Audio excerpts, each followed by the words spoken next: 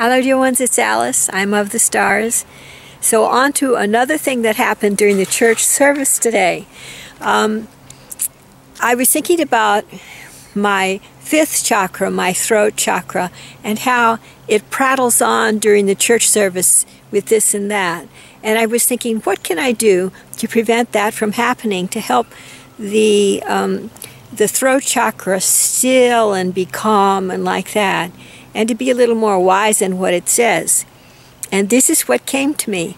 I could say this affirmation: let Jesus Christ speak through my throat chakra.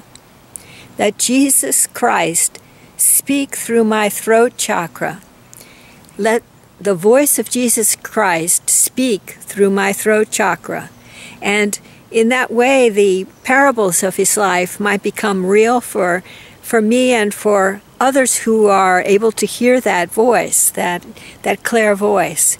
So this worked also a little today, and I feel that with time, that affirmation will work much more fully, instilling my throat chakra.